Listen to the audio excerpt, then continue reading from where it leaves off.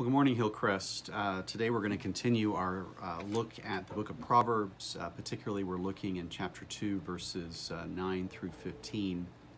Remember that last week, as we were looking at this, we saw that Solomon is giving a handful of if statements in verses 1 through 4, that if you receive his words, if you store up his commandments, if you treasure these gifts that he is giving to us, then, in verse 5, then you will understand the fear of the Lord and the knowledge of God, because the Lord is the one who gives wisdom. The Lord is the one who pours that wisdom out.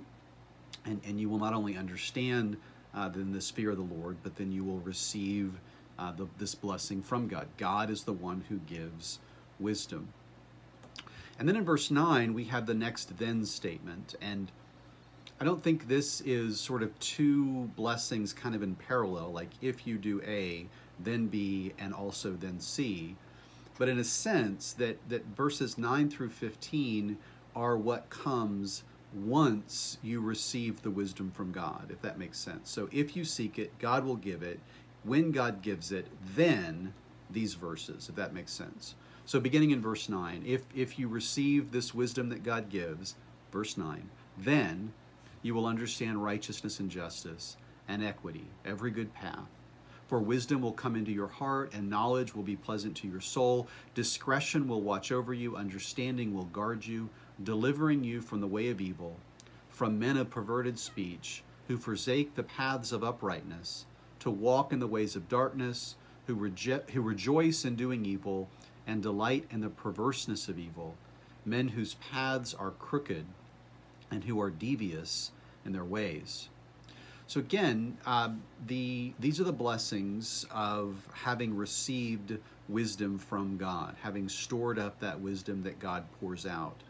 You will understand righteousness, Solomon says. And here at the beginning, right, righteousness is a reflection then of God, right? That you will understand God's character. God is righteous, and righteousness is righteousness reflects him.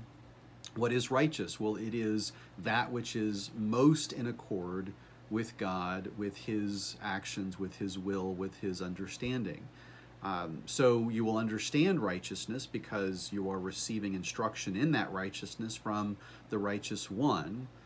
But also not just understanding God better, but understanding justice and equity. That is, understanding how to live in God's world, how to live for his glory, how to live according to his ways. And in fact, Solomon describes these things as every good path. Not the wicked and the perverse path of those who reject wisdom, right? Those who forsake the path of uprightness. Those are describing the evil individuals in verses 12 through 15, but rather that you will understand what is good and right because you will receive instruction in that directly from God and his word. And so this wisdom that we receive from God, Solomon tells us it comes into our heart. It is a pleasant thing. It's pleasant for our soul. It watches over us. It guards us. It delivers us from those who walk in evil paths.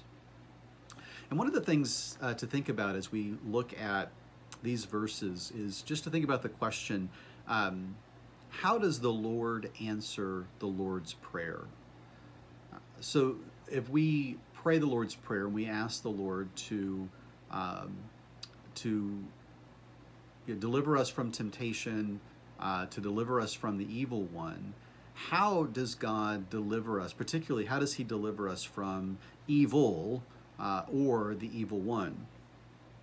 Well, one of the ways to think about that is sort of this picture in my head of, cartoons growing up where the guy, maybe he's blindfolded or he's got a bucket over his head or something, and he's walking through a construction site, and it's purely sort of supernatural providence that keeps him safe, right? As he walks along the girder, it gets lifted up, and right as he's about to step off, it passes by another, and he keeps walking. I guess I'm saying more about my upbringing than anything else. But you think about those cartoons. Is that how the Lord answers this prayer? Deliver us from temptation, keep us, guard us, protect us from evil. Well, certainly he does. He does that in many ways. He keeps temptation away from us. He keeps the evil plans of wicked men away from us. But that's certainly not the only way that he delivers us from evil, that he keeps us from temptation.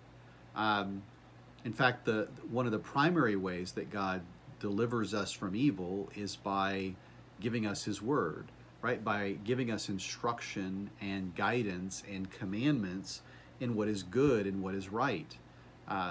He could just supernaturally, right, protect us in that way, but he has chosen a different path, or at least another path as well, right? He does supernaturally protect us, but he also commands us to grow in wisdom, to grow in our understanding. But we can also then think about what does it mean to understand wisdom? What does it mean to understand, to grow in wisdom so that we might be guarded from evil? And here I think back to the Garden of Eden, where Satan is tempting Eve to eat of the fruit of the tree of the knowledge of good and evil.